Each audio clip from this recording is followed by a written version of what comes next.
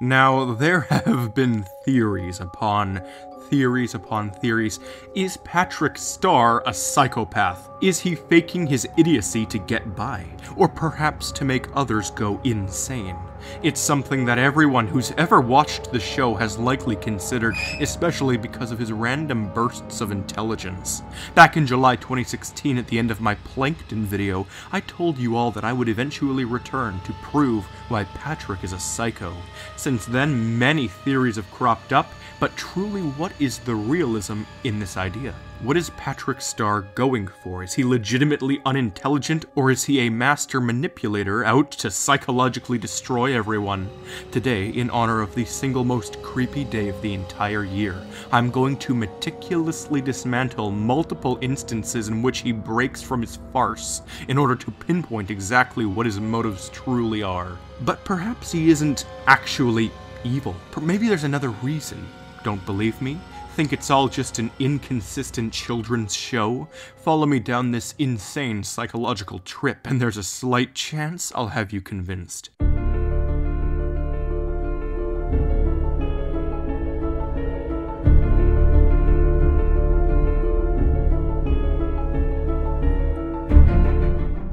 Hello, I'm the Theorizer, and Mr. Star has been demonstrating his psychopathy since the beginning. The very beginning. His antics with Spongebob never cease. Spongebob is clearly childish. He has very little maturity and acts nothing like an adult.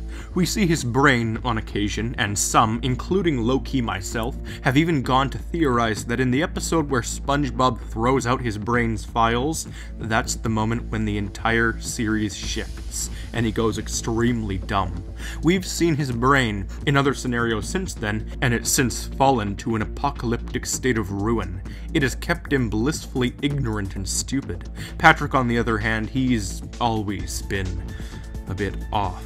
In the episode known as Patrick Smartpants, we get a pretty good clue as to what may be going on with him. His brain is metaphorically shown to be unplugged until the top of his head falls off and SpongeBob accidentally replaces it with brain coral, which plugs him in and gets his gears working.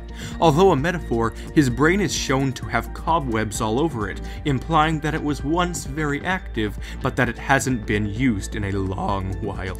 And when his brain reactivates, we get a massive glimpse at what may just be Patrick's original self. Throughout the remainder of the episode, we see him taunt Sandy and Squidward, accusing them of being lower-functioning life forms, despite the fact that starfish are known to have no brain, and squids are some of the most intelligent of the deep-sea kind. Squirrels, too, are very methodical and smart. Seriously. Though while starfish have no real brain, they do have a circular nervous system around themselves, and something else that's cool, which you most likely already knew, is that some starfish can regenerate.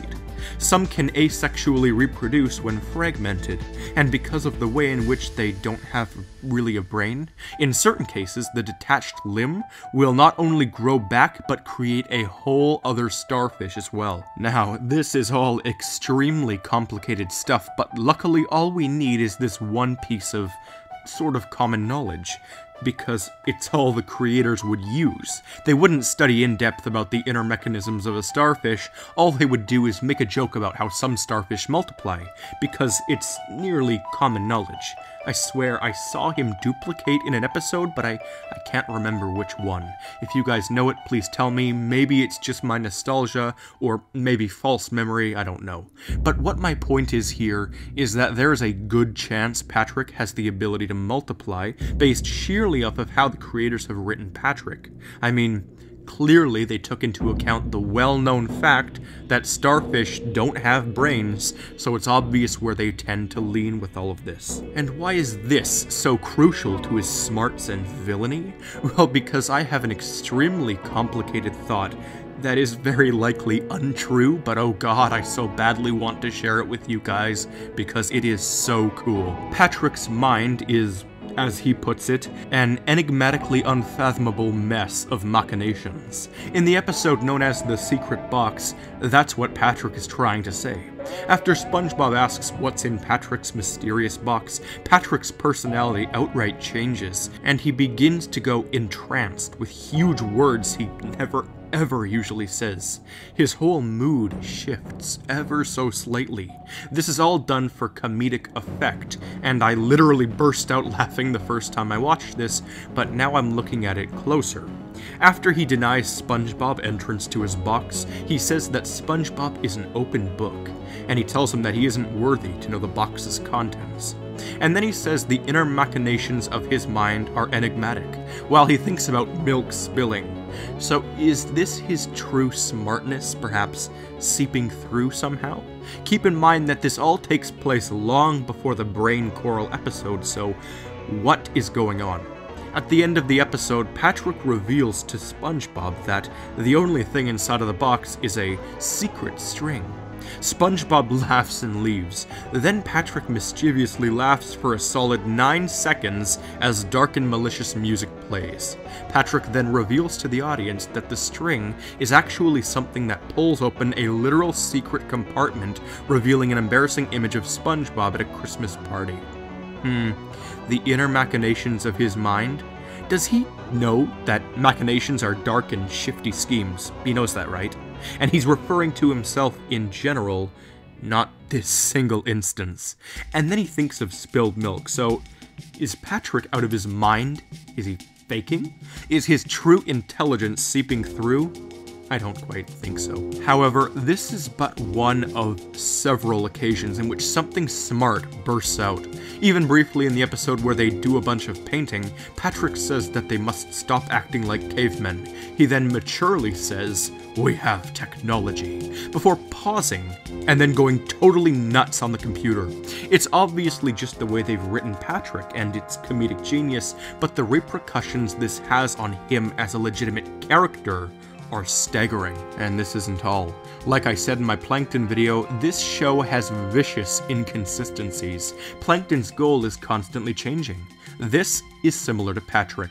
This of course could be because SpongeBob SquarePants has no grander plot arc, but these consistencies are very easy to keep continued, and there's no reason to break them like they constantly do.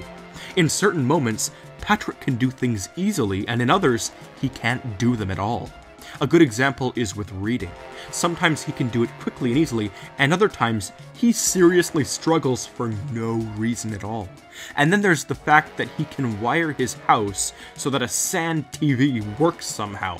Something does not make sense. He seems to have some kind of mental power and he does unnatural things, all in the name of slapstick and comedy, but he still does do them. So how am I to explain this under the concept of SpongeBob lore? Either I can't, or I can continue with something terrifyingly senseless, something that simultaneously seems so out there, but also makes some levels of sense. Patrick Star is not evil, not at all. His intelligence just rapidly shifts. His personality just rapidly shifts. Like some very strange, very rare, unique variation on an identity disorder of some sort. Formerly known as multiple personality disorder, dissociative identity disorder is quite likely to have some level of play in this. A variation where the shift in personality is instant or very slightly delayed, all in the name of Patrick's own sense of comedy, triggered by much else than his will to entertain his friends. A variation in which memory gaps are practically non-existent, unlike the real MPD. We know this because of how Patrick lost no memories during the brain coral episode. So what do I have to prove my suspicions? Well, first of all, brain coral is a real thing, though it looks near nothing like the show displays it, and it obviously can't make you smarter even if you are a starfish. But in SpongeBob, it clearly activated an extremely dormant personality that may even be the original host of Patrick. But there's way more than that. I don't think Patrick has just 2 or maybe 3 personalities. I think he has hundreds, dozens of identities that we have no idea he's switching between as we watch him. Not even Patrick is aware of this shift. His personality changes in a very distinct way, however. The smarter the version of Patrick, the more arrogant and unfunny. The dumber, the more kind and hilarious. Each personality is extremely similar to the last, changing ever so slightly as they escalate from an IQ of 0 to an IQ of what we see in the Brain Coral episode, which is, oh god, levels Einstein easily reached, probably topping around 160 or maybe even 170. And if we haven't seen all of Patrick yet, then there's a chance that he could keep going. The highest recorded IQ maxed out at 300. So, if Patrick were put into such a situation, we could be looking at a maximum of 300 different split personalities inside of his head, keeping him constantly dumbfounded, confused, and grounded at the lower end of his spectrum, unless the situation pushes him higher. It all depends on how he wants to set the tone of quality. And based off of the fact that he was unplugged, we can assume that the Patrick with an IQ of 165 is the original Patrick, the one that grew up until some sort of traumatic incident caused his natural starfish instincts to kick in, the ones that split him. However, since we know all of the splitting is happening in his brain, therein lies the possibility that every time his plug falls out, a new personality is created. And there's even a slim chance that he literally does have hundreds of smaller brains in his head, if it is in fact correct that he physically splits too, like starfish do. Though it's far more likely that he's just splitting his mentality across dozens of intelligence quotients he could have. If unrestricted by reality, Patrick could very well have infinite people in his mind. Depending on how many times his brain has unplugged over the course of his lifetime, each time it does so, it cognitively kills him. And in death, like all starfish, it duplicates him. As we see, he may originally be a smart fish, but one cognitive arrest occurred and he sat for years and still today as primarily a fish. Now this could all be a genetic case of severe Huntington's, which is slowly dragging him down, but it's most likely to be as I said it is. That of course is referring to my theory, which as a whole, I don't really believe. I'm just laying out the evidence and providing a semi-conclusion to what I think this star could really be doing to explain it, using actual logic that the TV series really doesn't have. I don't really think this theory probably isn't the case, but I want to push it. I don't believe any of it, though Friday the 13th is worthy of something this eerie. I hope it gives you more insight. I do think something is up with Patrick. Not something evil, just something mentally wrong with him. I mean, we see other starfish in this series who are totally smart. Patrick's just a dummy most of the time. So here's the best character analysis I could do with what I have to work with. Patrick's simply confused and out of his mind.